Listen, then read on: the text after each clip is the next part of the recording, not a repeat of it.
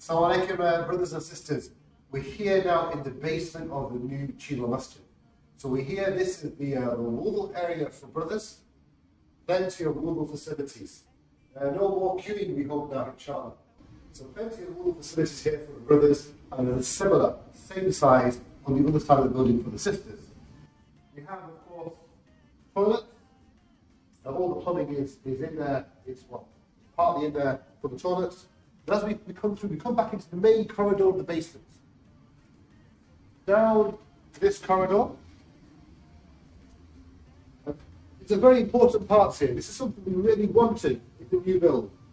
Here, this room here is the facility for the janazah, where a body can be washed and shrouded, something we don't have within our current build, and there's a serious shortage of within the local area. There's a lift here which comes to all floors and is large enough to be able to take a body to the various floors. We come through to this room here.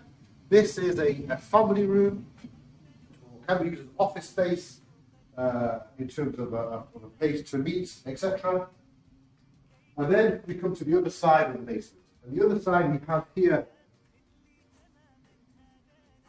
more of the wudu facilities for the sisters, of course toilets and storage space.